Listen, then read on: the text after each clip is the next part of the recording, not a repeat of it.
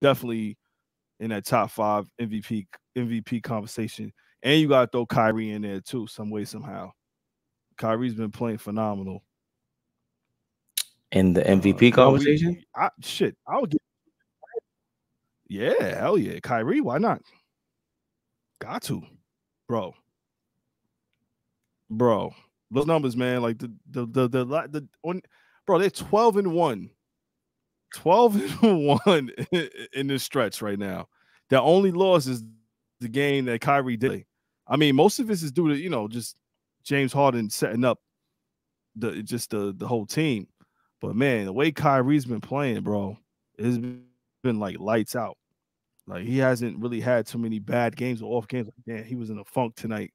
He's just really been stepping up, man. It's beautiful to watch. Damian Lillard even complimented Kyrie tonight. He says the most beautiful game style of play I've ever seen. Damian Lillard said that shit.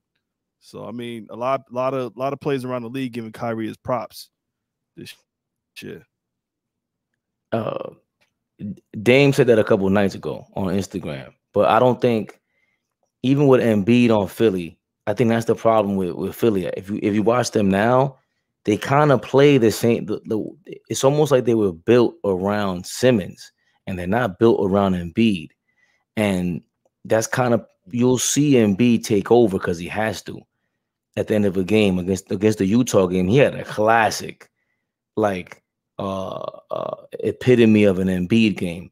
So when you see it, to me, an MVP, they always have these moments and these takeovers, and especially the culture of the team, the culture of these New York Nets, the Brooklyn Nets. That's James Harden.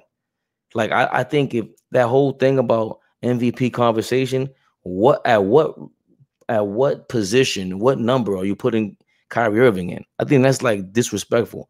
What number is he coming in? Because you got Embiid, Harden is in the mix, so he might be number 3. Who's number 2? I still got Giannis in number 2. I don't think Kyrie Irving means more to the Nets than Giannis does to the Bucks. No, all right. No, I hear what you're saying. It's just that to not have that, I'm not saying he is the MVP, but if you're going to have this conversation right now, the way he's playing, he's just as valuable to that team. You know what I'm saying? Like he's an asset. Like you put him on a certain other team, like he's gonna the way he's been playing, he's got to have that conversation. His name gets tossed in that conversation. I'm not saying he is the MVP, but I'm not even the only one that's been saying this. Like this talk is just not me bringing this shit up because he's balling out of control. He's not taking no one's name on that list. You got obviously Joel Embiid, but he's hurt now. You got Joel Embiid. You got James Harden.